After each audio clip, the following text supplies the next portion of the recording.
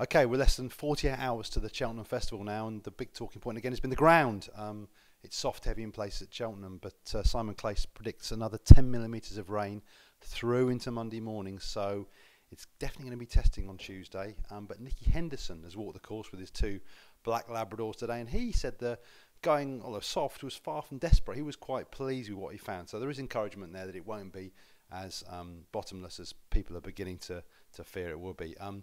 Today we've had the 48-hour declarations for Tuesday's cards, and the main talking point here is that Faheen, who's in the champion hurdle, will wear first-time cheek pieces for Willie Mullins, and hope that it can spark something of a revival after his last two disappointing performances. Talking Willie Mullins and Rich Ritchie, one of their main hopes at the festival, Douvan, who hasn't run since last year's Champion Chase, looks like he's not going to go for that race at all this year. We all thought he was going to take on Altior if he made it to the festival, of course, but now they're saying he's far more likely to go and take on Undersow, stablemate Undersow in the Ryanair Chase, and they've got until tomorrow morning to make that decision. But follow this and all other things on the racingpost.com and in the Racing Post.